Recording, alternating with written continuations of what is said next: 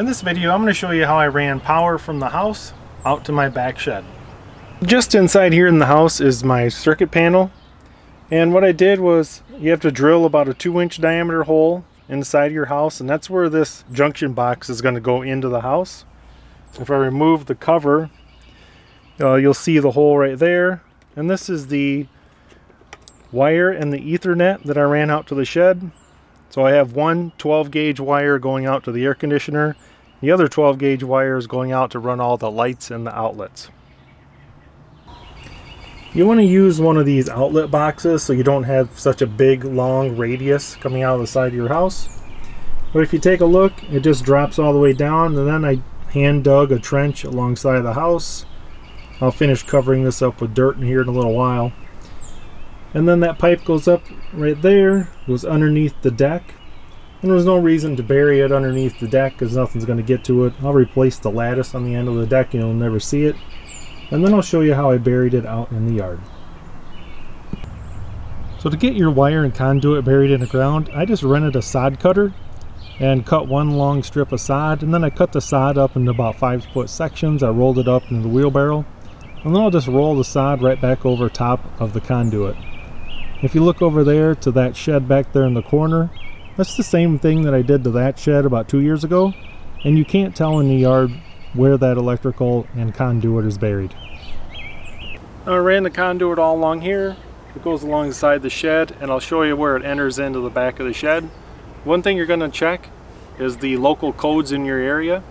On my code, I can actually just bury the underground cable and not even run it through conduit as long as it's 6 inches deep. But for me, I think that's just kind of a cheap and lazy way to do it, so I ran all mine inside this conduit. Now, one thing I learned from when doing the other shed, I didn't start at one end and pull and push all the wire through. I started in the middle, worked my way to the shed, and then I started at the middle and worked my way to the house. It's too hard to push and pull about 140 feet of electric wire through all that conduit.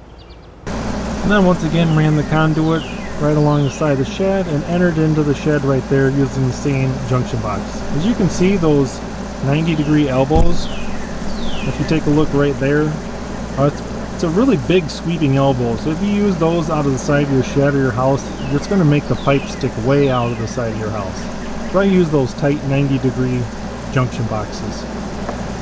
So right down here, that electric wire comes into the wall. And the one wire is dedicated to this switch right here, which is going to run the air conditioner. And the other wire is running all the outlets. The Ethernet cable goes through the wall. It's going to come out over here on this side, and that's going to plug into the TV. Another important tip I can give you is take a piece of paper and draw a map for however you run your electric wire across your yard, whether it's off the corner of a deck or about where it is placed. Keep that into a file folder, because you never know, the next homeowner might want to know where that wire is, or 15 years later if you need to change something or do something, you know right where that wire is. You can pull that piece of paper out of your folder and know exactly where you buried that wire 15 years ago. Check your local codes.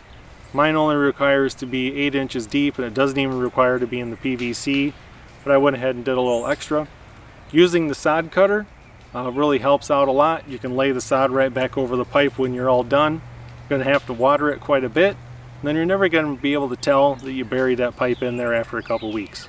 Hope this video was helpful and informational, and thanks for watching.